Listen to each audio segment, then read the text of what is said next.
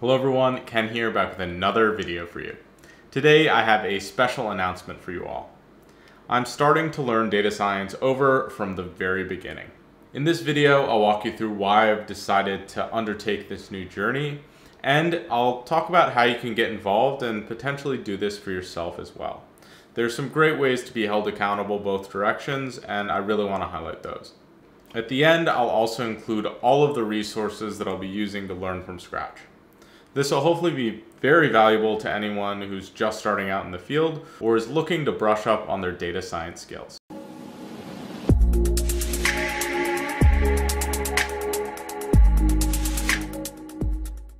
There are a couple reasons why I want to start data science over again. First, I felt for a few months that I was getting just a little bit complacent. I haven't learned anything new in my work, and I wanted to start an initiative for more targeted knowledge growth. I think it's important to make an adjustment whenever you're feeling just a little bit stale. It's so easy for us to get stuck in a routine or a rut and just coast along. I don't want to coast. That's not how I personally live my life. Second, most of my subscriber base is on the earlier side of the data science journey. It's been a long time since I started on my data science career path, and I think it would help me connect more with all of you to start off learning some of the basics again.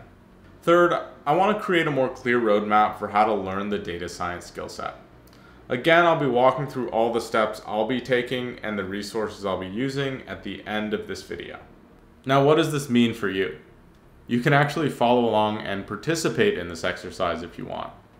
I'll be tracking what I'm doing on Twitter with the hashtag 66daysofdata.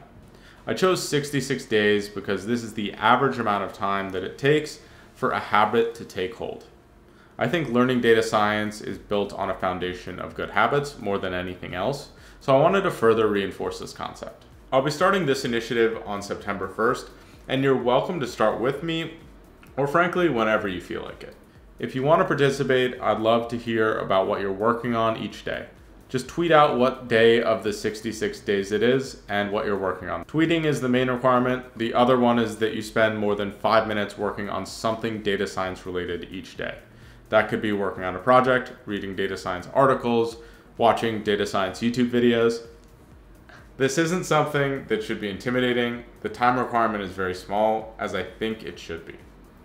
We want to establish a repeatable habit, not work ourselves to death here.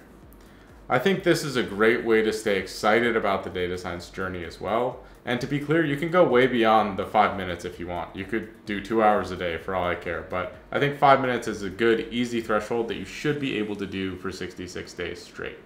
I'll be working and updating on Twitter as well, so this is a great way for you to hold me accountable and for you also to hold yourself accountable. Engaging in this is a great way to start sharing some of your work, your goals, and your progress as you move towards becoming a data scientist. I know it can be really hard to share for the first time, and I'd hope that this can help you get more comfortable with putting yourself out there.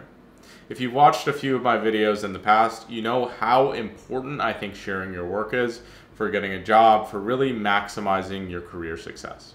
So what resources will I be using to do this? This is one of the most common things I get asked on a day-to-day basis. What resources should I use to learn data science?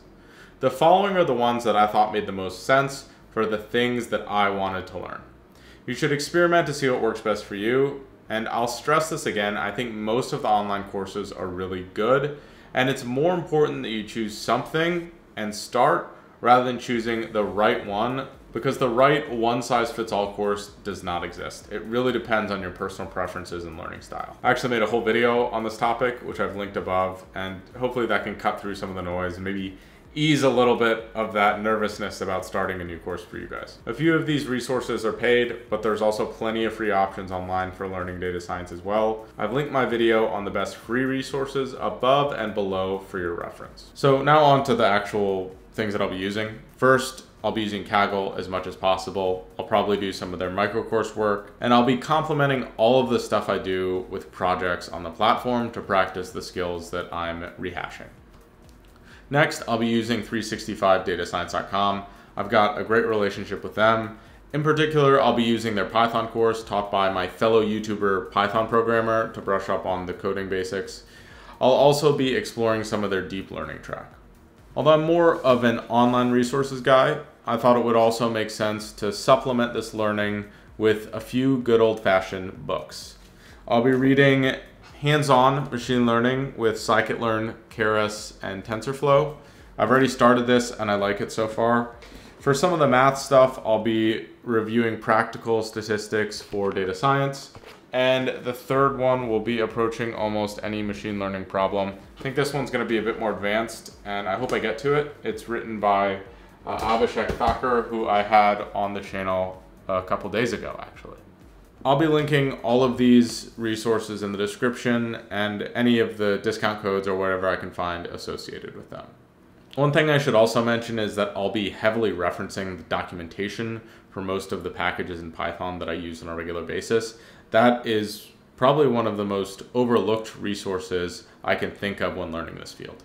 For the actual learning itself, I'll be doing my best to spend about 70% of my time applying this knowledge through projects and practice, and about 30% of the time on theory. This isn't an exact science, but I found that this ratio works best for me individually. I personally recommend spending a little bit more time on the application when starting out than the theory. That just helps you get used to actually doing stuff rather than thinking about stuff, which that bias towards action and learning I really value. And to that point, I'll be starting with the programming fundamentals. I think being able to program first helps enable you to do almost all of the other things that are relevant. So once you start programming, you can start applying these things and understanding them at a functional level. After I've got a handle on some of the programming again, I'll move into the Kaggle projects. And as I work through a few of these, I'll take a step back to refresh on some of the math, and then I'll dive back into the projects again. This for me is a moving, iterative process where I learn, I do projects, I learn, I do projects, and I keep bouncing back and forth. Again, that for me works the best, but you might have a slightly different method. You really have to experiment with your learning style and what works best for you.